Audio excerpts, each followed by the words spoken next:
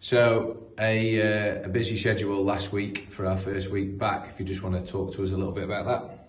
Yeah, so after the 2-week break, we were back in on Tuesday, so not much preparation time for games on Wednesday. And it was a busy week of fixtures. We had 2 games on Wednesday. The last 64 of the ESFA Cup, so the English Schools Cup, we were away at Hall Cross. And in blustery conditions, it was a really good performance, and we ran out 3-0 winners in that game. Some really good football played at times, and it was great to see that the lads have really taken care of themselves over Christmas. And the lads were looking fit, and looks like they kept the football fitness up to go and win that game.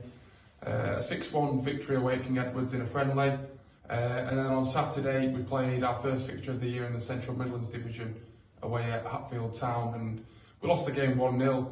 We had a hatful of chances, a missed penalty, and lo and behold, the one shot that the opposition have all game goes in. But hey, look, the performance was very good again, and we've got a bunch of 16, 17-year-olds competing in men's football, playing some really good stuff, and those results will come in time. Okay, so the first full week back in the new year. What's the plan at NEFA this week?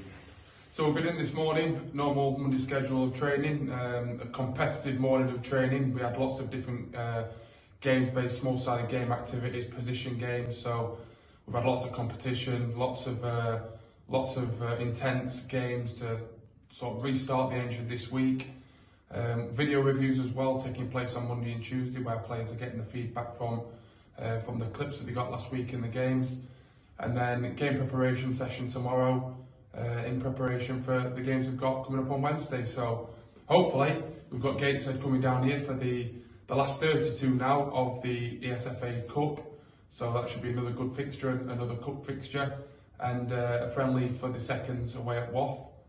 And then on Saturday we travel to Sheffield FC Development in the Central Midlands League, should the weather let that one go ahead.